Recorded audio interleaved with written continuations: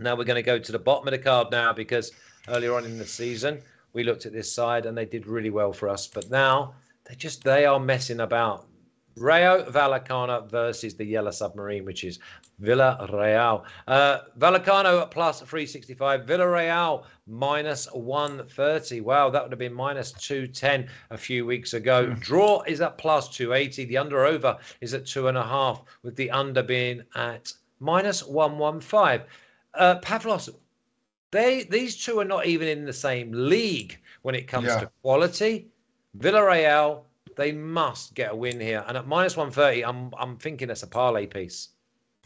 Yeah, true. Because, Villarreal, now that they're done with the Champions League, they really need to focus on getting some results at the end of the season, because they're really, really close, just 1 point away from not playing European soccer next season. So it's really, really going to be a disaster for this Villarreal side, who have been quite impressive this season. And, they really need the win, and Vallecano don't. So, I know Vallecano, they got a couple of draws, a couple of wins, really hard to beat lately, but their job is done. So, and they're not, the flashiest of teams. And their defense at home has been quite solid. They don't really get destroyed by anyone. They've only conceded multiple goals on just a couple of occasions, but, Villarreal, they haven't been very good on the road either, but this is a match where you just see what Villarreal want, they need it. See what Rayo want, they don't need it. So you just automatically go to any type of bet for Villarreal. Just any type of bet is good here. I just don't see them getting a draw. I don't see them getting beat.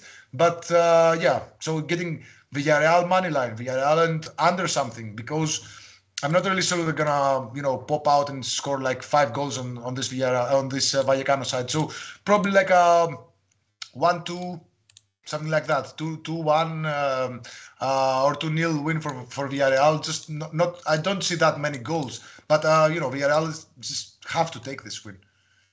The biggest advantage for us looking at this game, Roman, is that Rayo Vallecano play exactly how Villarreal would love an opponent to play. They just go forward. They just bomb. And Villarreal can pick them off if they're on a concentration day. Do you think both teams do score, though? Because otherwise, Villarreal -1 is good, but Villarreal and both teams to score is a lot better. Look at that. Villarreal -0.5 at -130. But if you look at all the alternate lines, you're looking at maybe Villarreal. I believe if they score twice, they win. And over 1.5 for Villarreal is at -110. Vallecano at -175. Everything tells me that this game's going over 2.5 at -105, or Villarreal are guaranteed to win. Yeah, it's possible. I'm going to go down, I think, the safer way, which would be money line for Villarreal, because, after that really intense performance against Liverpool, especially that first half where they gave it everything, I wasn't really sure if they'd have the energy to fight against Sevilla, but they were much better than Sevilla. They deserved the win. They were very unlucky at the end because the corner kick, gave Sevilla the opportunity to get the draw, but they deserved the 3 points. And honestly, they still haven't lost their hope for qualifying to Europa League, because we're talking about a team that won the Europa League and that just got to the Champions League semi-final. So I don't really see them playing Conference League. They're not a Conference League side. They need to get higher up in the standings, and they need to qualify at least for the Europa League next season.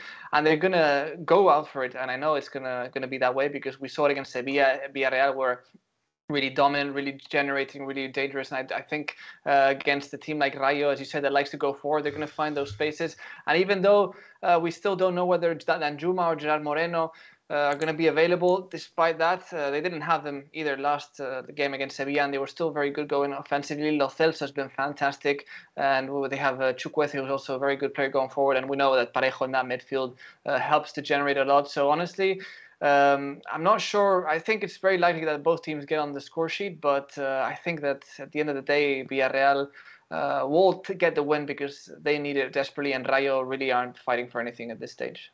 Yeah, totally agree. -130, Villarreal. And by the way, Villarreal got in the Conference League. I'll be looking at probably the only side that enters that Conference League from, obviously, the Premier League. Villarreal will probably be favourites from the word go. And I would have a piece of that in the futures. Because no one joins the Conference League, do they? Does anyone come out of the Europa League and go into the Conference League, or how does that work? I'm not sure, actually. I don't think so. But I Yeah, can't exactly. guarantee. FIFA, UEFA don't even know. They just make it up as they go along. Let's have a little look at the official pick here, because it's got to be Villarreal or nothing, surely. Let's have a little look. Yep, Villarreal money line -130.